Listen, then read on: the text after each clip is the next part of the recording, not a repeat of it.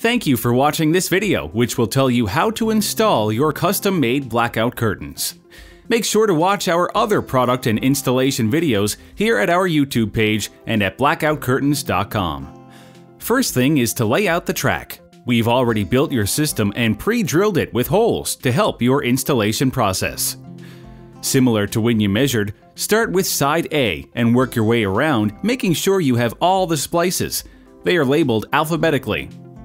All of our orders will come with special self-tapping screws that are made to drill directly into your pre-drilled holes and into the grid of a drop ceiling or wood header.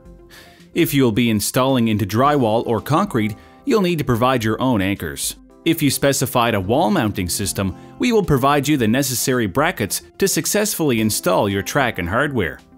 Now it's time to grab your sturdy ladder, drill, and hard hat. It's time to begin your install.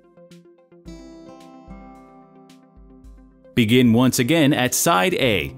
Using the provided screws and pre-drilled holes, work your way around the track.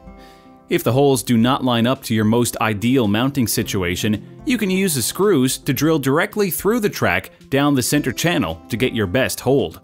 Once the track is fully installed, it's time to install the Velcro portion of the valance. Find the supplied hook adhesive Velcro and apply it to the face of the track. Hold it over your shoulder and hang it on the grommets directly on the hooks hanging from the track.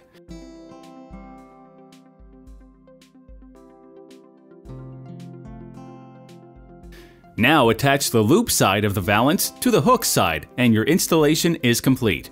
Good measurements will ensure a perfect install. Check our YouTube page for installation instructions and product guides. Visit BlackoutCurtains.com for a quote or to place an order today.